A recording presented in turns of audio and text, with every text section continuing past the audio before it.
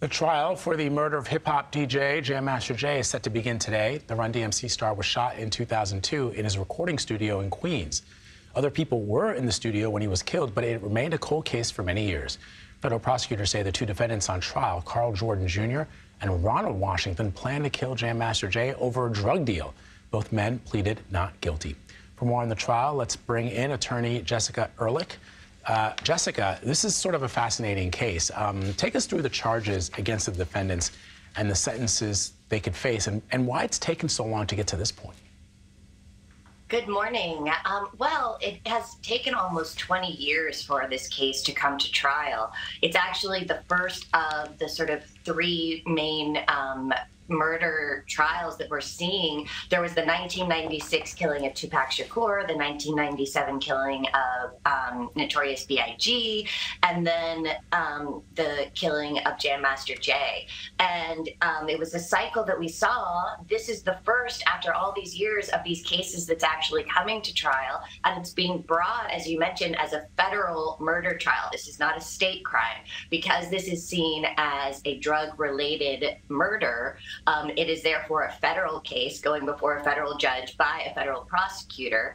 The prosecution says that the reason it has taken so long is because the witnesses were not willing to speak before, either out of fear for retribution or for various other personal reasons, and that forensic evidence was being built over this time. They now have, because of new science, the ability to have more accurate evidence, which we will see as the trial unfolds, as well as new witnesses that have come forward. So the two that are going to trial starting today, as you mentioned, and there's one other murder suspect as well that is going to be going into a separate trial.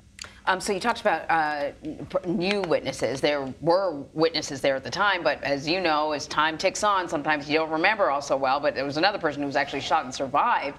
Based on what we know about the case, what do you think will be the most compelling evidence against the defendants? Certainly the eyewitness testimony.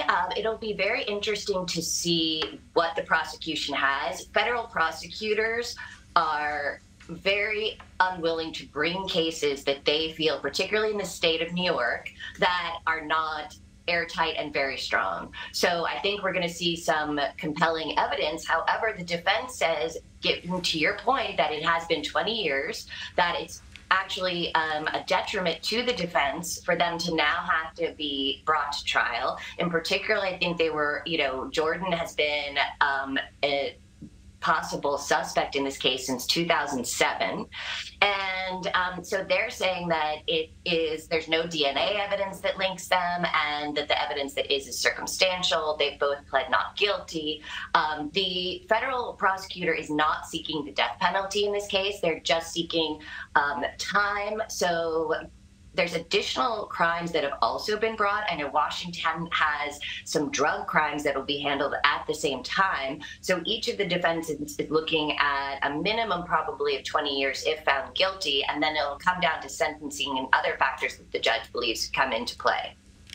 All right, Jessica, thank you so much.